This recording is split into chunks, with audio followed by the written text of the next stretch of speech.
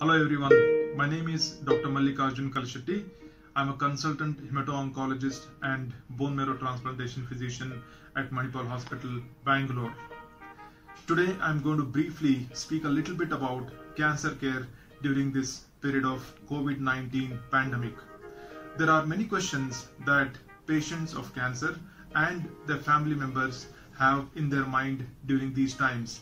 One of the commonly asked questions is whether patients with cancer are more prone to contract this infection of COVID-19 and whether they are going to suffer more complications because of the same.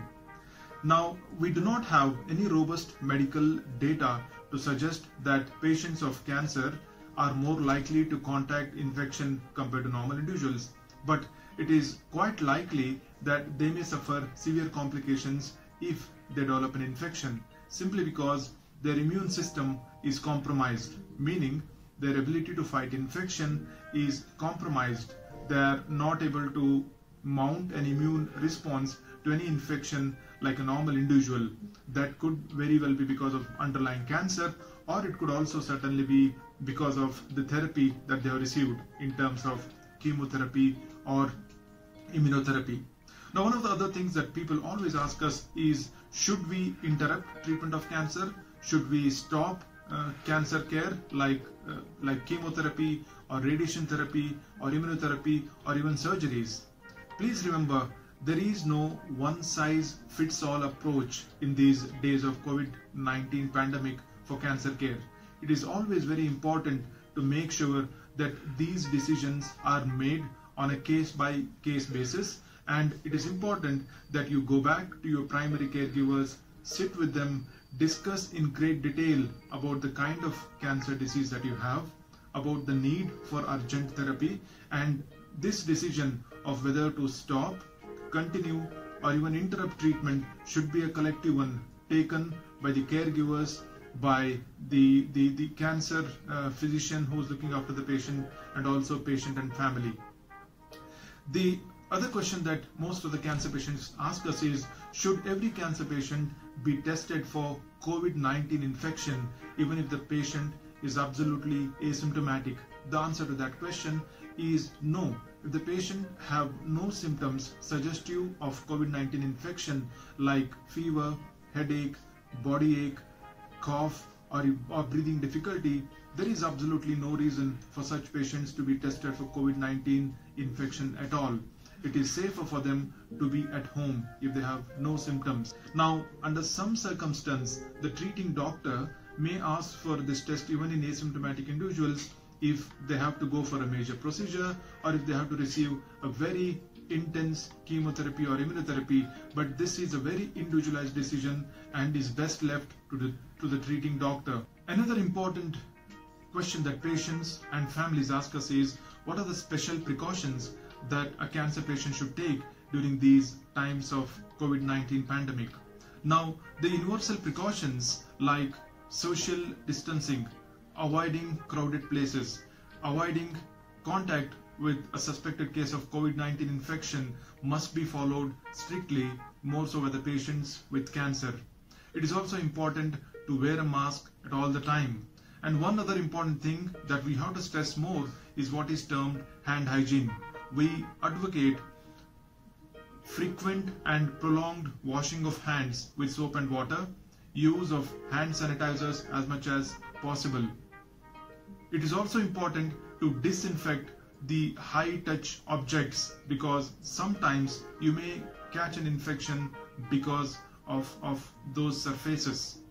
It is also important to eat healthy, to make sure one eats well-cooked and hygienic food, and if the patient or families have any anxieties or any distress, please don't hesitate to contact us in the hospital, because all of us, doctors and hospitals, are working round the clock to make sure our patients are protected, our patients are safe, and that we as treating doctors make the best decisions keeping the long-term interests of patients.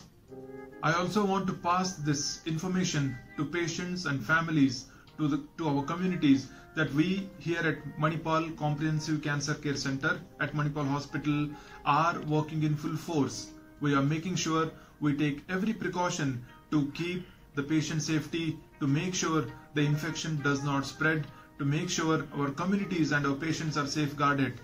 I also want to tell that we are working every day round the clock. So any patients who need urgent cancer care, patients who need immunotherapy, chemotherapy, radiation, or even individuals who are seeking transplantation as part of treatment can consult us in person.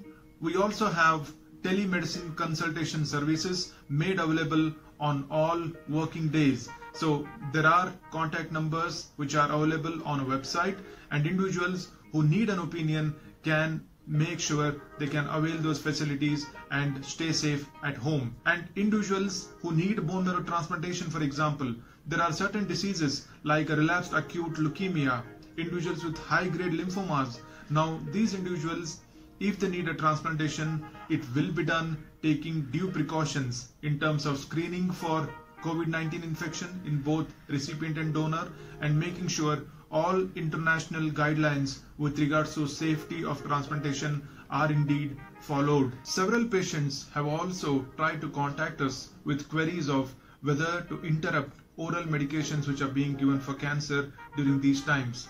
My answer to such patients are, please do not make individual decisions on your own, number one.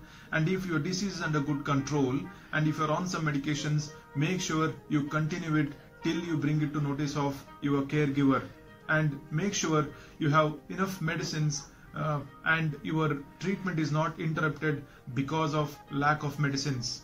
Most of these cancer treatment should be continued uninterrupted unless there is an extraordinary situation or your caregiver requests you to stop treatment. During these extraordinary times of global pandemic, it is important that all of us as individuals remain positive. We must help each other. We must do everything in our capacity to prevent the spread of this highly contagious infection. We must help elderly individuals. We must help individuals who are immunocompromised, like the ones diagnosed with cancer, individuals who are on medications which are known to suppress the immune system. If we all do our bit responsibly, if we all remain positive, only then we can win this battle as individuals, as community, and as nation.